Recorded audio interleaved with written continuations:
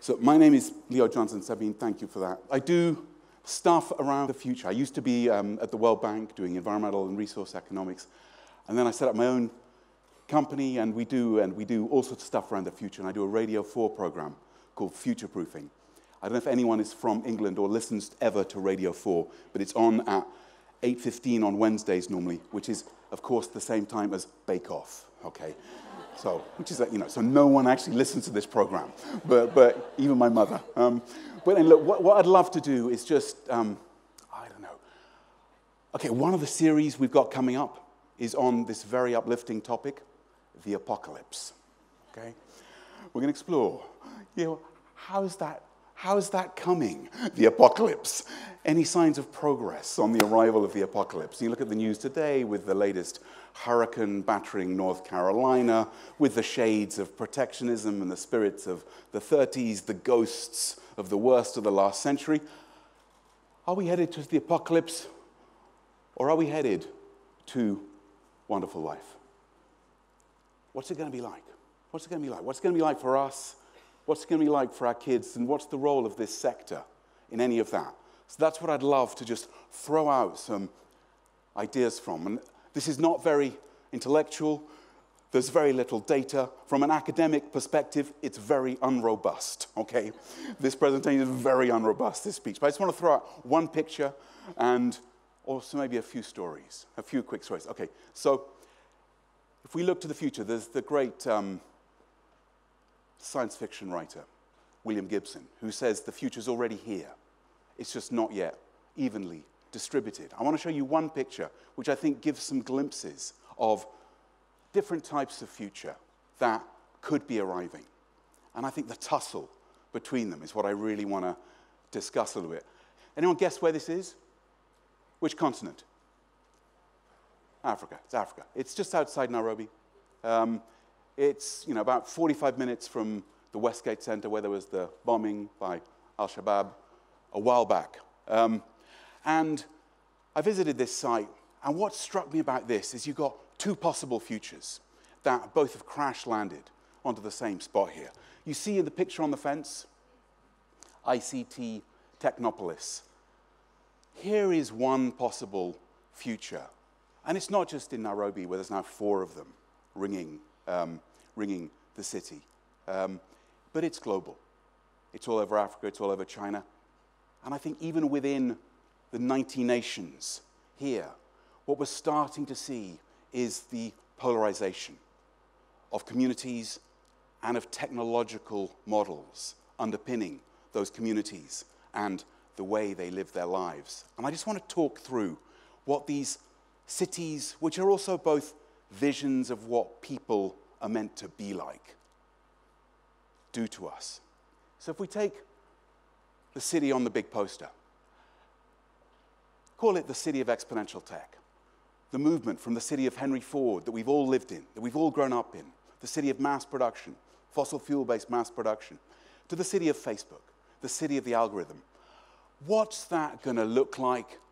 And is it actually going to happen within our lifetimes, or is it just hype? So let's just get a sense of the mood of the room.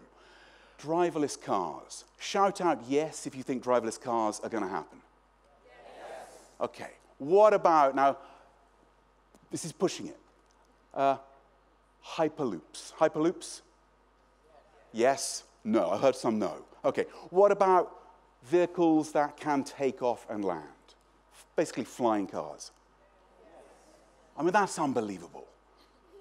That's unbelievable. We got the majority of the people who answered, which was only about 1% of the room, by the way, okay, who said yes. Synthetic biology. How old? This is according to Professor Sarah Harper of Oxford, a kid born alive, already living today. What's the longest that Sarah Harper expects them already alive today to live to? Anyone give me a number? 80? More. 100? 90? 150, Sarah Harper says. But then there's people like Aubrey Gray who say, actually, it's much bigger. That we're like the giant redwood trees in California, which just got a slightly thicker bark, a bit more tannin in there to ward off the insects, and they basically don't stop growing. He says the 7 deadly things that routinely kill us, type 2 coronary heart disease, type 2 diabetes, coronary heart disease, certain cancers. And if we can fix them, he says that if you're under the age of 50, and I've done a scan of the room, and I can see that everyone looks under the age of 50, okay? If you're under the age of 50, he says there is a, guess what, 50-50 chance, 50-50 chance, 1 in 2, that you will achieve this thing called longevity escape velocity, LEV. What is that? Is there, by the way, any actuaries in the room or any scientists of aging? Because what he says on LEV is every day life expectancy improves. It improves round about 7 hours every 24. So at the end of every 24, you're actually only 17 hours older, if you do the maths.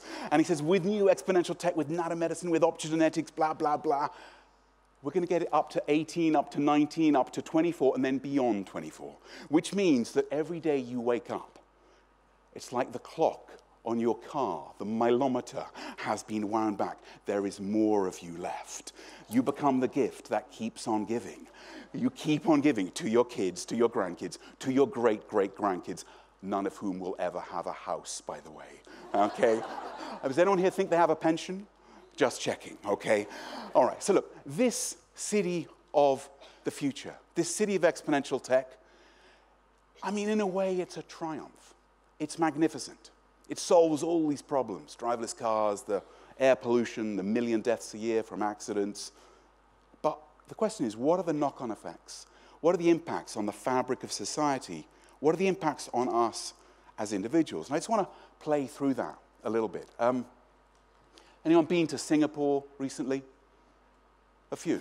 So I got in their driverless car scheme the other day, and it almost immediately drove onto the wrong side of the road, in front of a giant dumpster truck that hurtled towards us, and there was then a bit of a standoff. The guy lunged towards the wheel, and he said, yep, I'm sorry, that didn't go that well. But he said, listen, this technology is our do-it-yourself driverless car. Anyone can do driverless cars. This is a DIY driverless car with off-the-shelf supermarket technology, $7,000 of equipment. You can put it on your own Skoda, on your own Fiat, and it's completely infrastructure neutral. But their aim is just to get it out as fast as possible. And then what really got interesting was when I was talking to the Ministry of Transport, who are writing the rule book for the city. And they said, it's part of a bigger vision for the city. Step 1 is driverless cars. Step 2 is to fully automate the economy. Mass automation of all jobs. Step 3 is then universal basic incomes. Basically where you get paid to sit and watch Netflix. Bodyguard, Orange is the New Black, etc., etc. You get paid to do that for a very long time. Step 4 is then to close the city gates to migrants, because they said it is too socially complex. And as you know, you've already got northern Jakarta going down under climate stresses with water level rises. Step 4 is to close the city gates. And what I want to look at is, what does that do? If that's an economic model, and you see it in the picture that was up there before, that the new city, the Technopolis, it is behind a fence. It's located behind a fence. If that's the ripple onto the fabric of society, what does it start to do to the businesses, the cities, the societies that we've grown up in? And here's where I'd like to play out some stuff that to me matters. One of it is, I think all of us have been brought up with some assumptions about the way an economy works, the way businesses work. And one of those assumptions is mass is good, that big is what really works, that efficiency is the god we bow down to, that we got these high fixed cost, centralized business models, often with long control spans.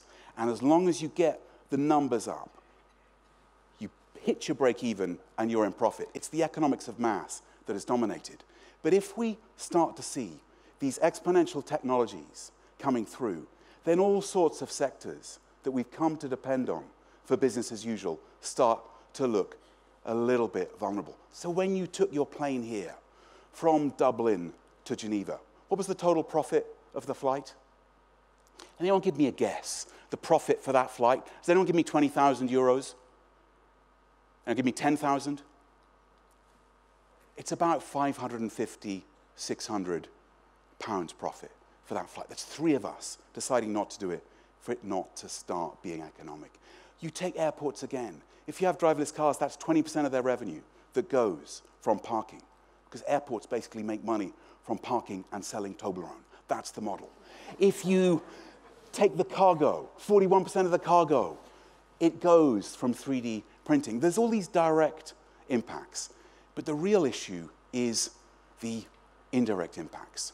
Because if what we have is artificial intelligence taking our jobs, and this is one model of how it could work, if what we have is the triumph of capital over labor, where the job of new technology is to displace human intelligence, to say human intelligence doesn't matter, because actually the machine can do it better, cheaper, faster.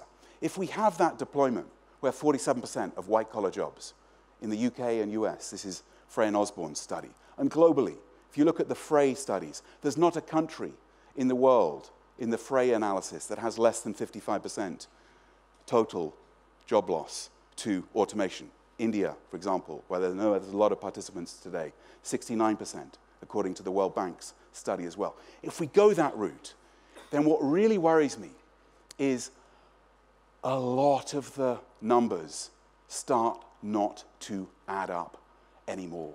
It's not just the pension schemes, where the combination of the baby boomers and the adult social care costs just don't add up because people don't have the money to pay for those systems with the aging increases kicking in. It's the banks, where the top 5% of a bank, the richest 5%, generate 150% of the profits. And if that richest 5% lose their jobs, then the whole banking system becomes uneconomic. It's sector after sector, including the utilities, including, of course, the universities, that have all got these fixed costs that depend on the numbers. They start to become more vulnerable. And of course, there's some winners. The strongest survive, they consolidate. But a lot of innovative and wonderful smaller scale institutions look like they're in trouble. But the real issue then is, what does this do to the politics? Because the next great fear is that this stuff doesn't happen on its own. If you do have a lot of people who suddenly are losing their jobs, and if they're getting older, and if government doesn't have the incomes from the income tax, from the corporate tax, from the business rates to start meeting these social costs, then what you see is councils going down. You see schools starting to cut corners. You see hospitals starting to cut corners. You see university budgets getting pulled. You see tuition fees hiking up. You see a set of economic pressures headed in the wrong directions. And the risk that what you also get the first glimmers of is this tango, this toxic tango, this death waltz between automation and protectionism, where as people lose their jobs, as the unemployment starts to go up, as the zero-hours contracts start to go up, as the wages go down, as the pressures on quality of life go up, what you see is more demand for populist policies to put in place protectionist measures that reduce trade, that reduce openness, that reduce the influx of new innovators, that reduce growth, that create more job losses. That, for me, is the scenario that takes us into the place where we don't want to go. And if you layer onto that some of the challenges that exist out there, the World Bank's projection of 4.9 billion people in Asian and African megacities by 2035. And what are those cities going to be like? A lot of them are low-lying. A lot of them are on bodies of water. A lot of them are subject to sudden or gradual climate stresses. Those are the places where the World Bank projects 140 million refugees being forced to flee in distressed migration by 2040. So if we think we got a problem with Brexit, if we think we got a problem with the closure of open political systems at the moment, there's a prospect that if we turn our back on that broken countryside, if we decide to go the Singapore route and look inward and say, actually, we're going to shut those gates. We're just going to shut them. And we're going to use blockchain and facial recognition technologies to do some pretty hardcore security.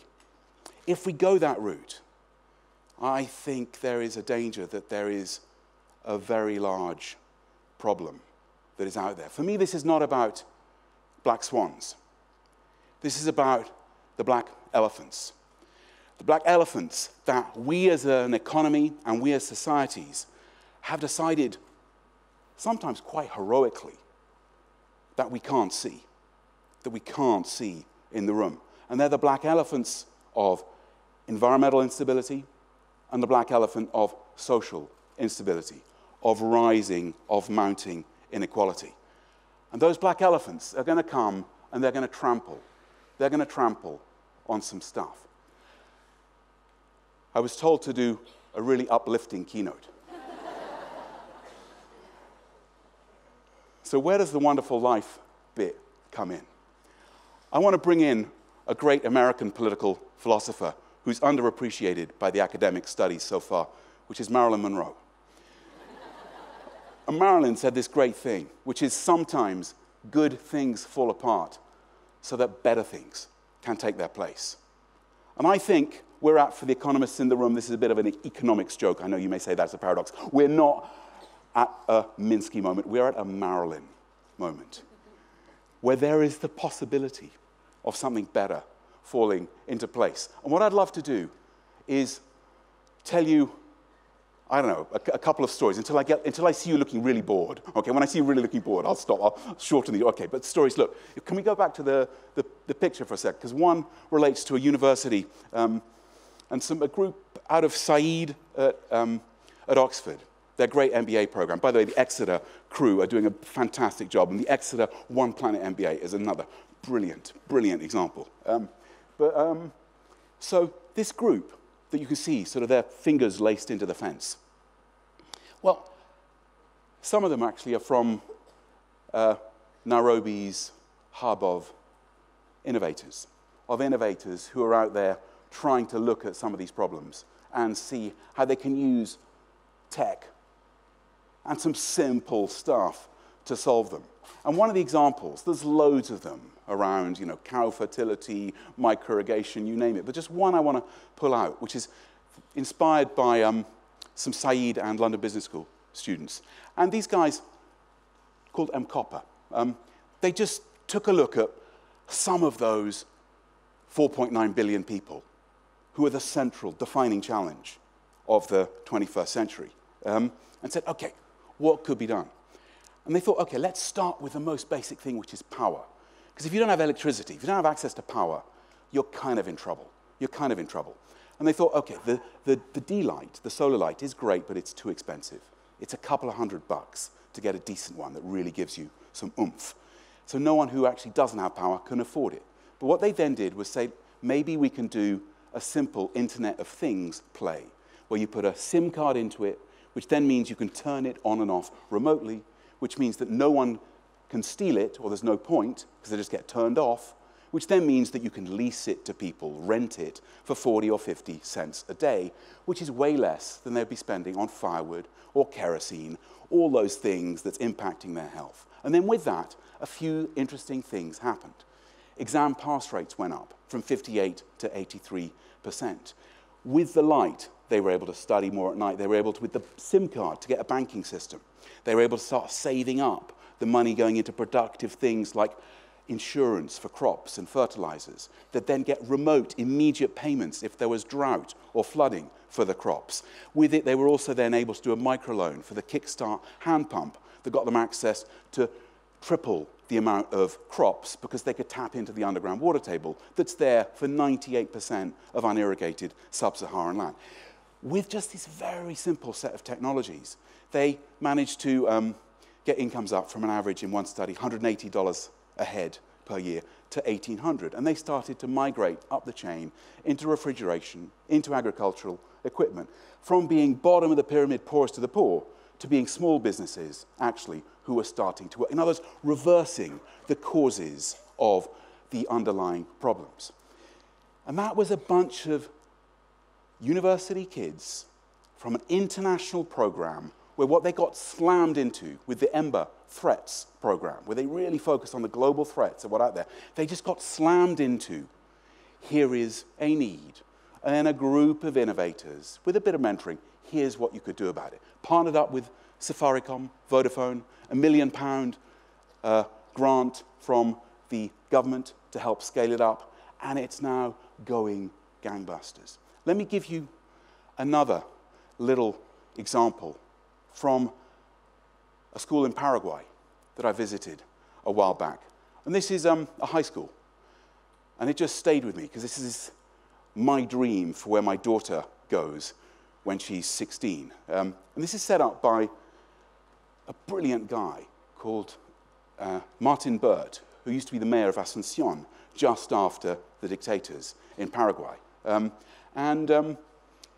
He just created this school where the poorest of the poor in the Chaco region of Paraguay basically earn their own school fees. No one's got the money for school fees. The state doesn't have the capacity to be laying on the public sector education. So he teaches them basically to grow their school fees.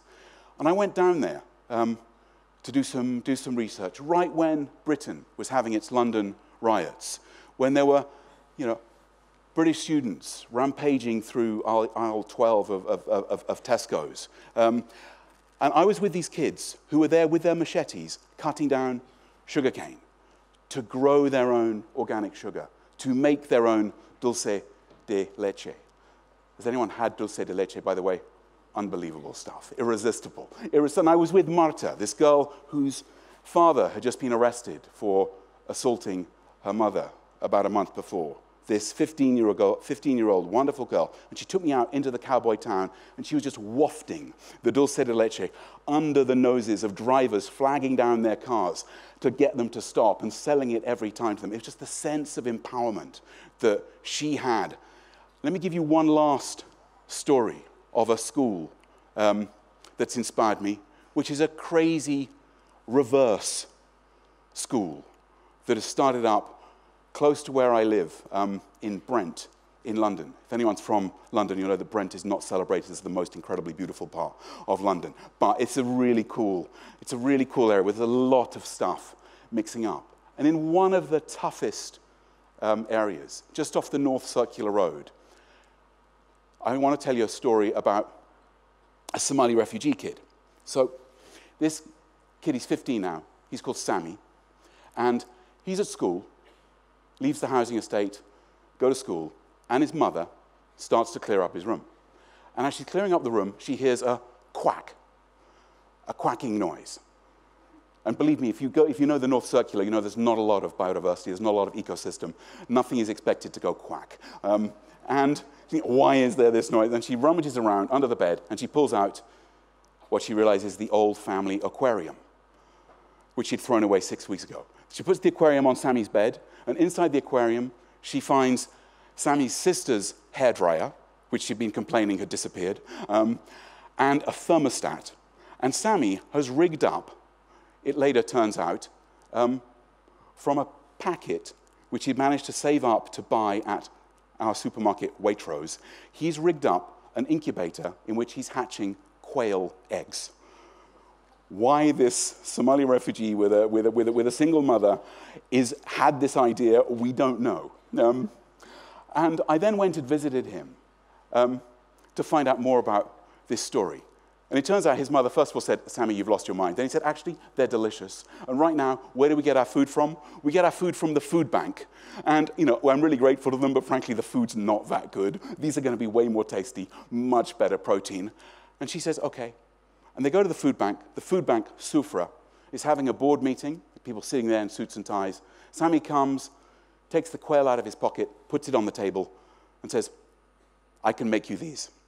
And I can make you chickens too, if you're really bored. Okay, if you're really bored. And they then do a crowdfunder for Sammy.